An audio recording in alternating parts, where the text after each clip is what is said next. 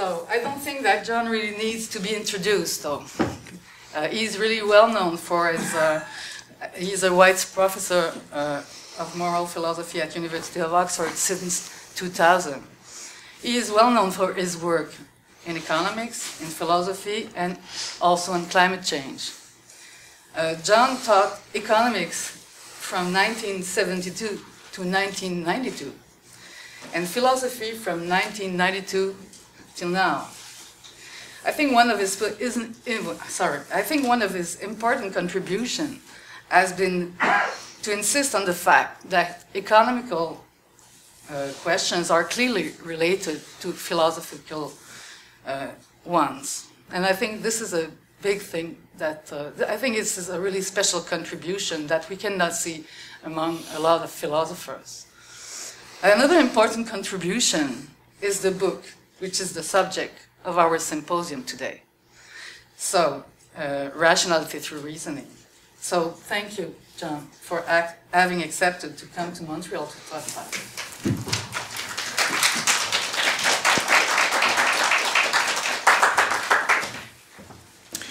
Well, thank you for the introduction, José.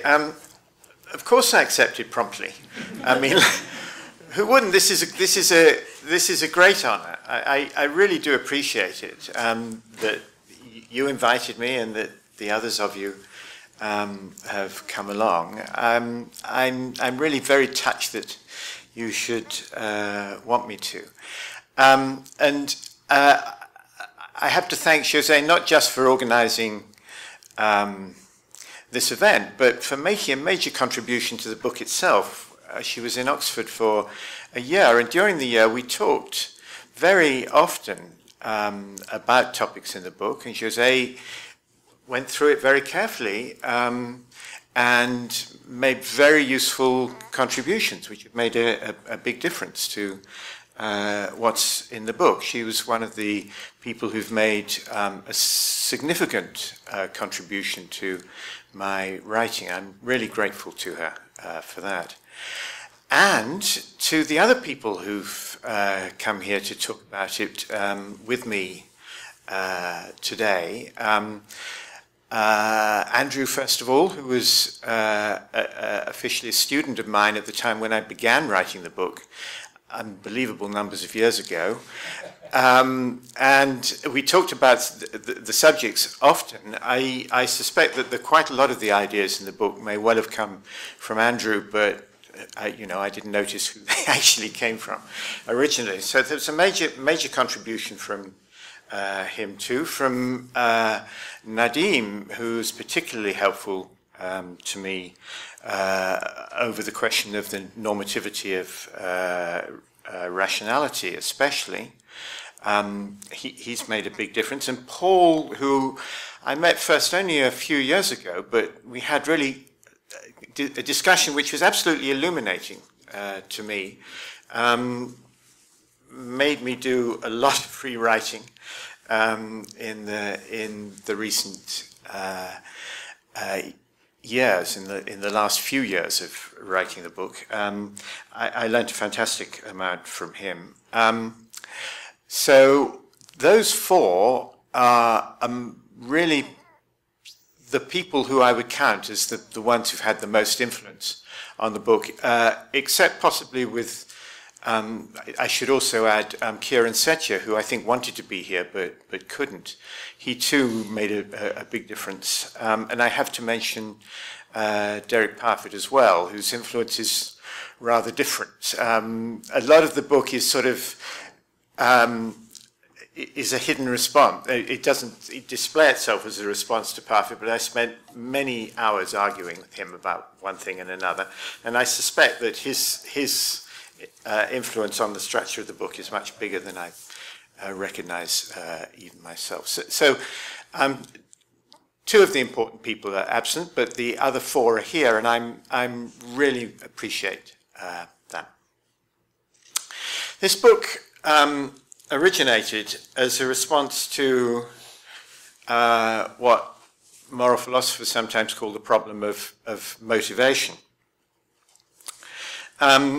We recognize that a belief can motivate an action. And I understand that in a particular form. I recognize that a normative belief, a belief about what we ought to do, can sometimes bring us to intend to do something, and an intention is a sort of motivation. And there's a tradition in moral philosophy to see that there's some sort of a problem with this, a tradition that takes its origin from Hume, who said reason alone cannot motivate any action of the will, and that's often been taken recently to mean that a belief alone cannot motivate the will. So people see it as a problem. How can a belief bring you to act, or to motivate you to act? Now, the first problem about that is to see why that's supposed to be a problem. I mean, of course, people often intend to do what they do, intend to do something because they believe they ought to do it, and we could just say, well, we have a natural disposition to do that, or it may be even not a natural one, but a taught disposition, but at any rate we're disposed to intend to do what we believe we ought to do. And what could be problematic about that? There's nothing in psychological theory or anywhere else that says you couldn't have a causal disposition which brings you to intend to do something that you believe you ought to do. So it's hard to see why that should even have appeared as a problem.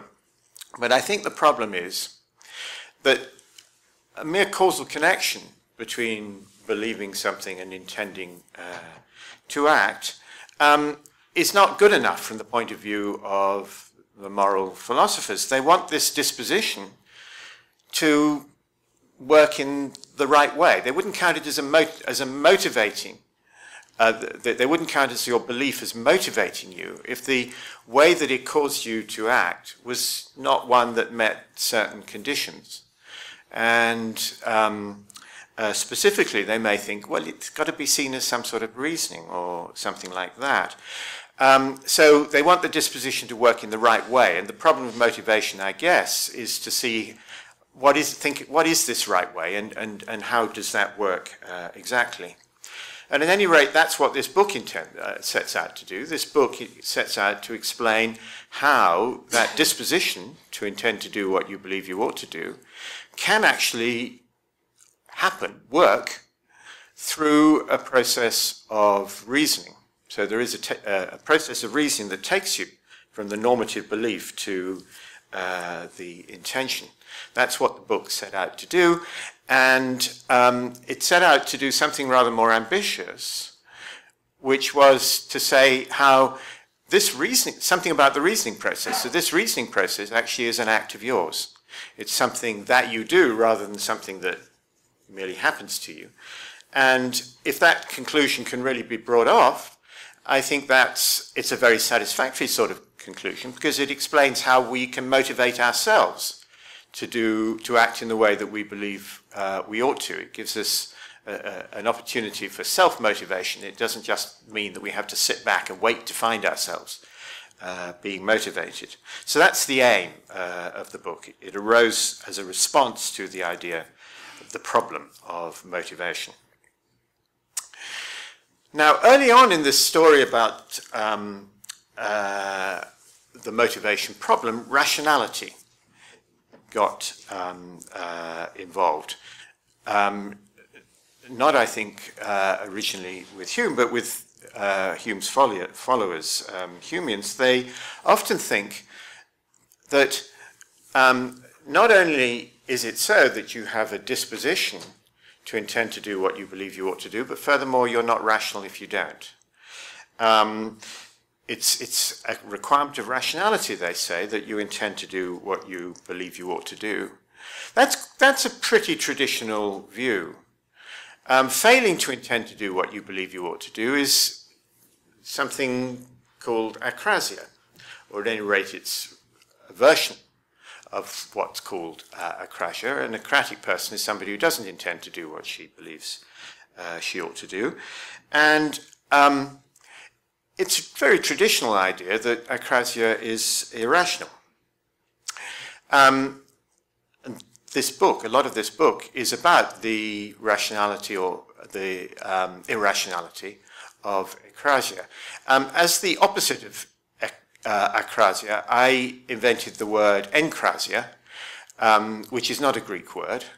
The Greek word is enkratia, but I deliberately chose a non-Greek word as the opposite of akrasia, because enkratia, as I understand it, involves doing what you believe you ought to do in a case where that actually involves a bit of effort, where you're tempted to do the other thing. Whereas enkrasia doesn't necessarily involve any sort of an effort. It's simply intending to do what you believe you ought to do. I think that that's irrational. Failing to do that is irrational. It's very traditional to think that it's irrational, although we can certainly argue about it. And so that's how the idea of rationality is involved in this motivation question from the beginning. But it's important to realize that merely recognizing that it's irrational doesn't solve the motivation problem. It may tell you that if somebody who doesn't, it does tell you that somebody who doesn't intend to do what she believes she ought to do is irrational. But it doesn't explain how people get to intend to do what they believe they ought to do, how they get to be rational in this particular instance. So we've got a lot of work to do even once we've recognized that rationality is involved. That really hasn't got us very far. But it did lead me to take rationality as a sort of guide to this book, what should be in the book. And the book is to a large extent about rationality. I take it that reasoning, the activity that brings us to be encratic, or can bring us to be encratic, is an example of reasoning in general, has a feature that reasoning in general has, which is that it helps us to improve our rationality. I think that reasoning is an activity that we sometimes indulge in order to make ourselves more rational than we would otherwise be. I think of it as a self-help activity. Sometimes we're rather automatically rational, but sometimes our automatic subpersonal psychological processes don't ensure that we're rational in particular respects, and reasoning is a means by which we can bring ourselves to be rational in those particular cases. So in the course of trying to argue that reasoning is a means by which we motivate ourselves, I found myself exploring the relationship between reasoning, the activity, and rationality. And to do that, I had to start by investigating this thing called rationality. And there was a preliminary to that too. So thinking about rationality was a preliminary to thinking about reasoning. And as a preliminary to thinking about rationality, I found I had to do something about normativity. Because in the literature of philosophy, rationality and normativity are very deeply entangled. They're very much entangled together. The philosophy of rationality is very often pretty much the same thing as the philosophy of reasons, which are a feature of normativity. Since reasons became very, very popular in moral philosophy around about 1970 or so, there's been lots and lots of literature on reasons, and that's very much also treated as literature on rationality. Indeed, a lot of people just take it for granted that rationality is nothing other than responding correctly to reasons, or in some cases not to reasons, actual reasons, but to beliefs about reasons, or reasons beliefs. That's to say, beliefs about facts, beliefs whose contents are propositions, where those propositions, if true, would constitute reasons. That's a very common view. In fact, near enough universal, I would say, that rationality consists in responding correctly to reasons. So that explains this entanglement between rationality and normativity. And And I certainly think there's something right about that, because the part of rationality that I mentioned already and started me off, enkrasia, intending to do what you believe you ought to do, well, that is responding correctly to beliefs about reasons. Believing that you ought to do something is, to put it another way, believing that you've got conclusive reasons to do it or something along those lines. And if you're rational, that's to say you're encratic, then you will intend to do that. So then you will be responding correctly to your belief about conclusive reasons. So enkrasia is indeed something to do, like responding correctly to beliefs about reasons. But it isn't by any means the whole of rationality. That's the point that I want to make about this. Although there is this bit of rationality that's to do with responding correctly to reasons and is therefore related to normativity, the rest of rationality is not. And that's one of the things that's argued in the book. Anyhow, it meant that in order to, as a preliminary to talking about rationality, I had to think about normativity in general, and the book starts off with a few chapters about normativity, about ought, which I take to be what I call the central normative property, and also about reasons, which are, as I said, the fashionable ones, the ones that people spend a lot of time on now. One of the things that's stressed in the book, talking about normativity, is that we have to recognize that some of our some ought propositions about ought are, as I say, personal. They, if I say that I ought not to talk too long, that ought is something that belongs to me. I have, as you might put it, the responsibility for satisfying that ought. I call it an owned ought. Often in the literature it's called a personal ought. And we have to recognize that enkrasia is about personal oughts. When rationality requires you to intend to do what you believe you ought to do, that ought, it has to be one that you are responsible for, that belongs to you. And that's something that's stressed in the book. The book does aim to counter the recent obsession with reasons in favor of more interest in deontic notions such as ought and permission.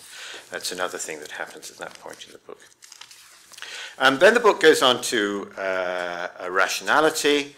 It denies, actually, that rationality consists in responding correctly to reasons or to reasoned beliefs.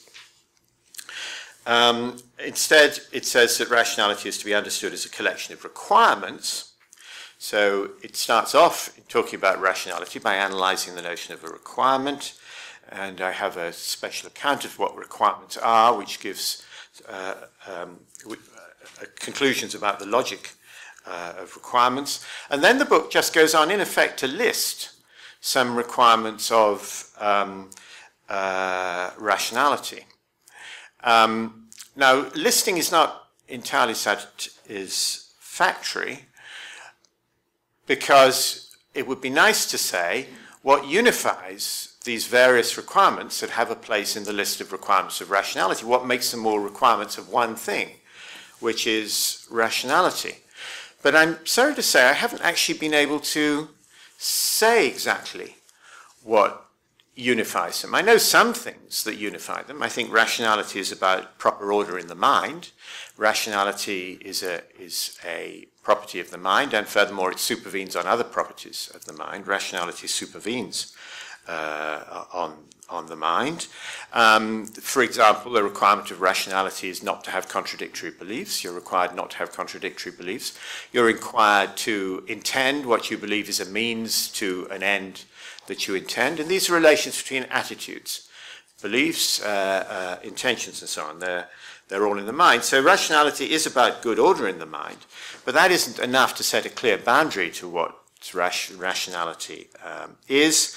Listing requirements is not adequate, and there are real questions about the boundaries of rationality that I can't say that I've really given any sort of conclusive answer to. For example, what about forgetting?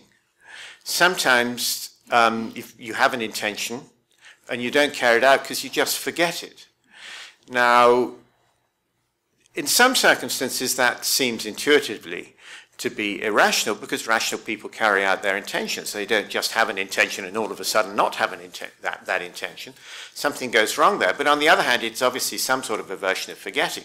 And there are clearly cases where it's not irrational to forget. In a long life, you forget a lot of things, and that isn't, we would normally think, always a failure of rationality. So the boundary between forgetting that's irrational and forgetting that isn't is not a very clear one, and I haven't got good criteria, I'm sorry to say, for identifying where that boundary is.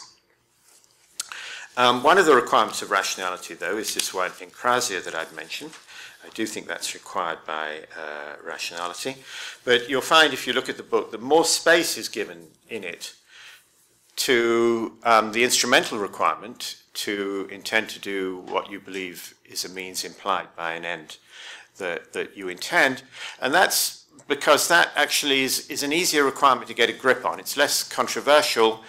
Many people do think that well, nearly everybody thinks that's a requirement of rationality, and many people are willing to grant that there is some process of reasoning that can bring you to satisfy that. So it makes a good entry point into thinking about practical rationality, which is rationality to do with intentions, rather than encrasia, which is more difficult and controversial.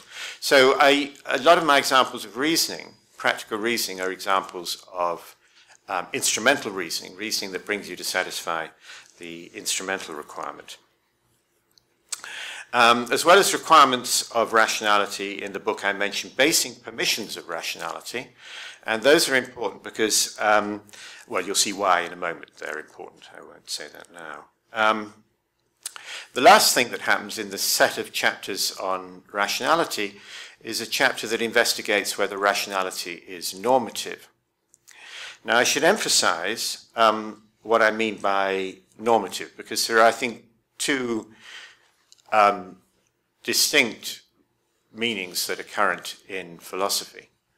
In many parts of philosophy, people, when they say that something is normative, mean that it's governed by a rule, that's a standard of correctness in what you do. So any system of rules, like, for example, rationality, which can be seen as a system of rules, is going to be automatically normative in that sense, just because it sets up a standard of correctness. But we in moral philosophy use normative in a rather stronger sense. We have to recognize that sometimes there are standards of correctness that you've got no reason to conform to. You know, there are all sorts of rules that you've got no reason to obey. Nevertheless, they do constitute a standard of correctness. And so normative in the stronger sense, I'm not sure it has to be strictly stronger, but at any rate in another sense. What we in moral philosophy generally mean by normative is having to do with ought, or having to do with reasons. So the question about the normativity of rationality is, have you any reason to satisfy the requirements of rationality? And the answer in the book is inconclusive about that. I don't argue that you do, although on the whole I think probably we do, but there's not, no, I haven't been able to demonstrate that. And it's therefore rather fortunate that my account of reasoning that follows does not depend on the normativity of rationality, or even on the normativity of following rules. And I consider that one of its strengths, actually. I don't think that reasoning should be tightly associated with normativity. there's a tendency these days to see normativity everywhere, and this is normativity in the strong sense, I mean. But I think we over-normativize things, and particularly the theory of reasoning has been normativized. And the very first thing that I do when I then turn to reasoning in the book is reject what I call the higher order model of reasoning, which is the model of reasoning that in some way or other, that says in some way or other that in the course of reasoning, you need to have a belief with a normative content, which is that you ought to have the attitude that the reasoning is leading towards, or something along those lines. So that if you reason your way towards, shall we say, to believing the proposition P, somewhere involved in that reasoning there has to be the belief that you ought to believe P, or that you've got strong reason to believe P, or the conclusive reason to believe P, or something like that. You have to have a belief with a normative content, which is about the attitude that concludes the reasoning. In this case, the belief that P. It's a higher order attitude because it's an attitude about the attitudes. It's a higher order normative attitude because it attaches a reason or ought or something to this attitude that concludes the reasoning. And I oppose that. I don't think that we need normative beliefs involved actually in any way in reasoning. I'm interested particularly in what I call active reasoning. I said this at the beginning. It's reasoning that you do rather than, there may be passive reasoning, reasoning that just happens in you. I don't deny it, but I'm not interested in it. I'm only interested in active reasoning. And I give an account of what active reasoning is. And the first part of it is that it's conscious. So active reasoning, I take it, is reasoning with conscious attitudes at any rate. And my model of reasoning is not one that involves higher order attitudes. It's a first order model, and this is a sort of formula for it. It is that in reasoning you operate consciously on the contents of some of your attitudes, following a rule, and you arrive at a new attitude as a result. That's a brief statement of what I think reasoning is. Notice that it allows reasoning not to be correct. Of course, I think we have to recognize that sometimes you do reasoning, even though your reasoning is incorrect. It doesn't stop it being reasoning. And when it's incorrect, that's because the rule that you follow, which is part of its being reasoning, is an incorrect rule. What makes a rule correct? Well, it's given by a basing permission of rationality. That's why I introduced basing permissions. A basing permission says that it's permissible to have some particular attitude on the basis of other attitudes. And a correct rule of reasoning is a rule that corresponds to a genuine basing permission. So that means that rationality is made correct, reasoning is made correct or validated, you might say, by permissions of rationality, not by requirements of rationality. Now, there's a difficulty in that, which I'm sorry to say that the book has not properly resolved, I don't think. There are several gaps in this book, and this is one of them. Remember I said at the beginning that I took it that rationality is a self-help reasoning is a self-help mechanism by which we can come to satisfy requirements, to make ourselves more rational. And becoming more rational involves satisfying requirements of rationality that you previously didn't satisfy. So the point of reasoning, what it's for, as you might say, is to bring you to satisfy requirements. And yet, what makes reasoning correct is not requirements, it's permissions.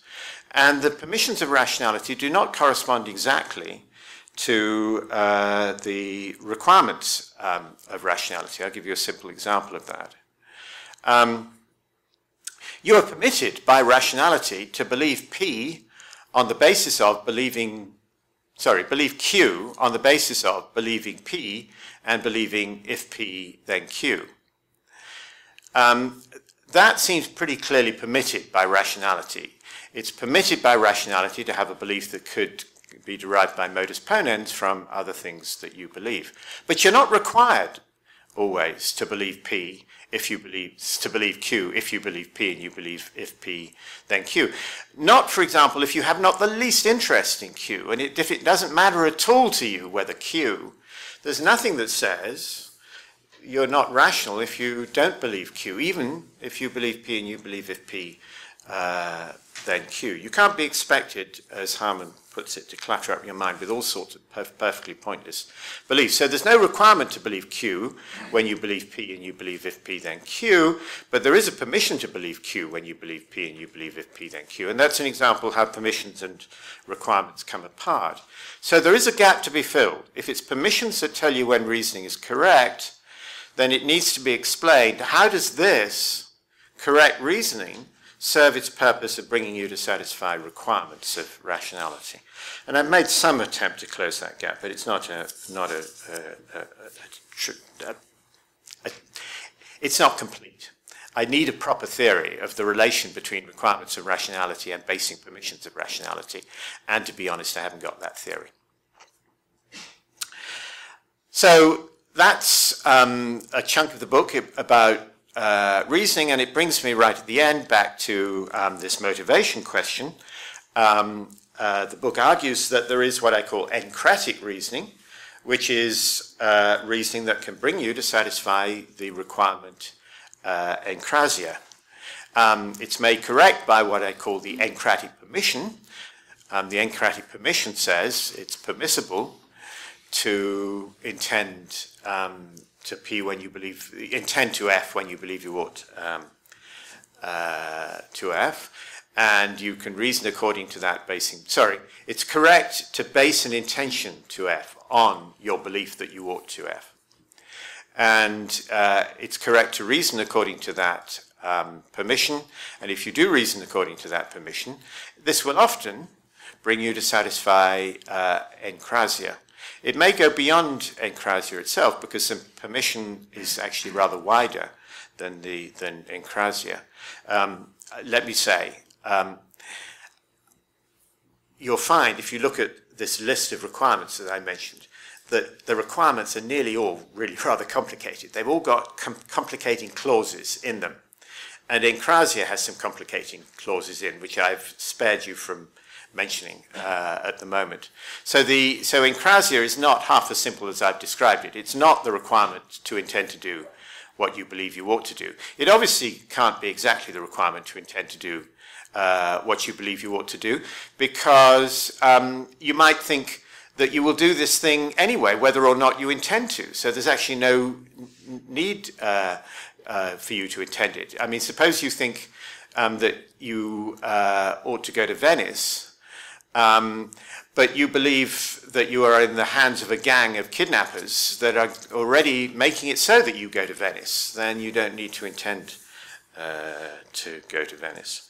There are complexities in encrasia, and the encratic permission doesn't have so many of those complexities. It's a broader notion. But anyhow, I do believe that encratic reasoning following the encratic permission can often bring you to satisfy encrasia. By the end of the book, I've given enough of an account of what reasoning is to be able to say, look, this process does satisfy all the conditions that I've set up as sufficient for a process to be reasoning. So it really is a process of reasoning, and it's meant, therefore, to solve the motivation problem in the way that I said is really satisfactory. It's explaining how it is that we can motivate ourselves through a process of reasoning to intend to do what we believe we ought to do. That's the end of the book.